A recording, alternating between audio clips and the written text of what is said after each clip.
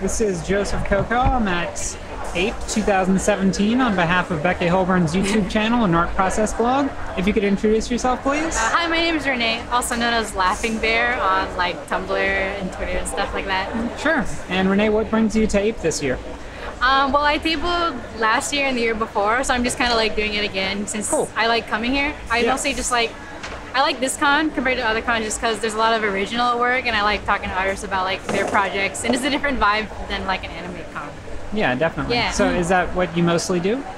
Anime cons? Yeah, I usually do anime cons. Like anime is usually one that I try to go to, and like basically anything in the Bay Area.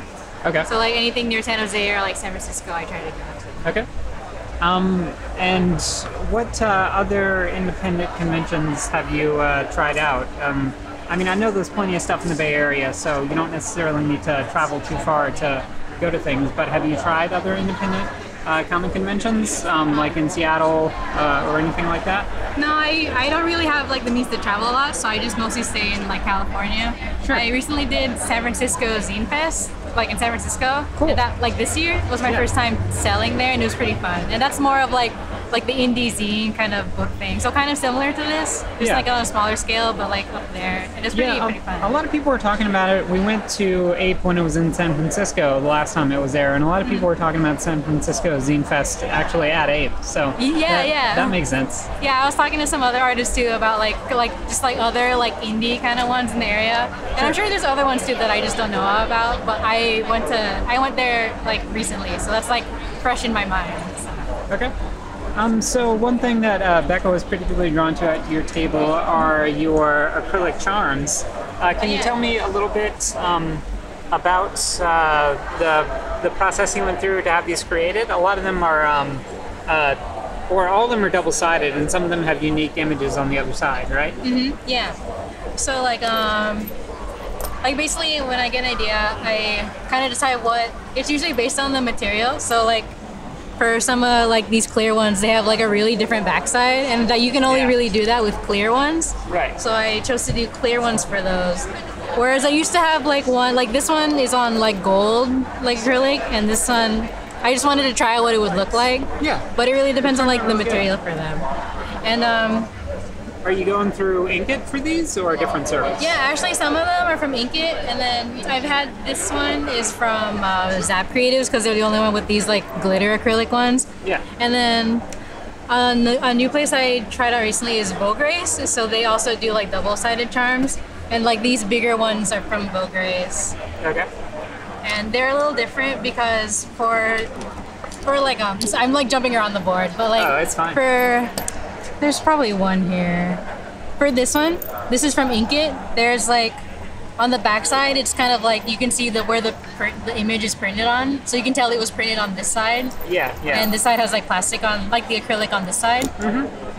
But for Vogue Race, for like this one, it's like clear, it's acrylic on both sides. So it's a double-sided, like a double boarded one. So it's a double shot, Yeah, so that's kind of why I like going with Vogue Race right now, since I like having the smooth material on both sides, and it kind of protects the image. Yeah, of course. So yeah, those are pretty much the places. Not going to rub off over time or anything like that. Yeah, it like looks really like, it's really smooth to touch, and I like that part. Yeah. And and then another, I'm just going to like talk about these. Okay. But another one is, Vogue Race does these like glitter acrylic ones, so I don't know if you can kind of like see the glitter. Yeah, it's coming through. Yeah, so they also do like glitter ones, and that's like the only place I know who does that, so that's pretty cool.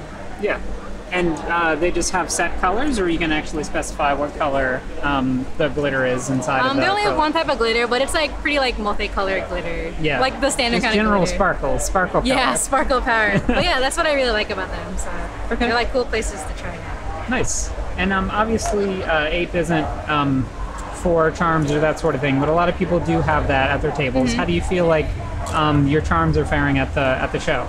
I was doing pretty good. A lot of people I had like a Nintendo Switch dog one, so that one's pretty popular. Yeah.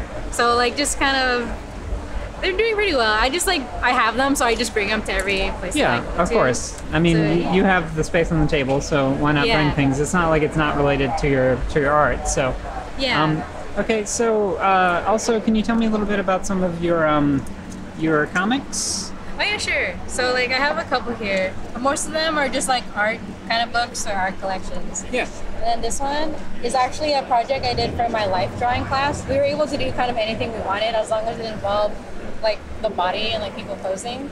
Okay. So for this one, I wanted to do like different fantasy outfits, and I did kind of like sets of 3. So like these ones are different types of knights based Nice. around like a theme like the moon and candy. And this one's like princesses, so there's 3 princess outfits there. Oh my god, they are so cute. Thank you. And yeah, some of these poses are like actually from life drawing. So like the one over here is like the model was just holding like a stick, but I made it into like a fork. Sure. So that was like based on my like school project. But we were able to have like a lot of freedom with it. So like I kind of just like did my own stuff with them.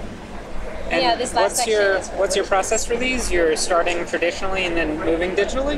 Yeah, actually for this one, I sketched them in pencil. So like I had like paper, I sketched it in pencil and then I scanned it and then colored it digitally. Okay. Just because I don't like doing line art digitally, it like if I draw too intensely, it hurts my hands. And it's just Yeah. like really tedious for me. But if I do it with pencil, it's like I like doing that instead, and I like the texture. So. Yeah, Definitely. I do those. But yeah, that's definitely a problem that Becca has. She's got a very tight grip on her pen, and she often uses mechanical pencils. So if she gets something with a metal body and she's gripping it like really Yeah. tight, by the end of her day, her hand is just wrecked, basically. Yeah, I feel that way with like usually like with like a pen. I guess like whenever I draw with a tablet, I like focus too hard or whatever, but it like hurts me if I try to draw like straight lines or like really clear lines for those. So that's why I like doing traditional line art and stuff. Makes sense. Yeah. And some of your other works, what's your latest? My newest one's actually this one, which is the second book for Washi this one. greens, Yeah, yeah. and it's basically a bunch of art with a bunch of washi tape. Okay. And these pieces start off as pieces that you want to enhance with washi tape, or it's just things you've created and you lay washi tape on them after the fact to kind of make them pop. Yeah, I actually do it like when I plan it with the washi tape in mind. So like I have like a ton of washi tape, Yeah. and like I just want to like find use for them. So I just like make pictures based on washi tape. Some of them are like this is like from magazine clippings and stuff. So it's like Okay. other stuff including washi tape. Yeah, I understand. But yeah, like this one, like these fruit things are the washi tape, and the ghosts are mine. But like this picture was from like a magazine. It's super cute. Thank you. But yeah, I just like I have a lot of tape, so I like using them for stuff other than just like taping them on Decorating boxes. things. Yeah. I mean, it makes sense. It feels like an art product. And a lot of people do use like repeating textures in general in their artwork.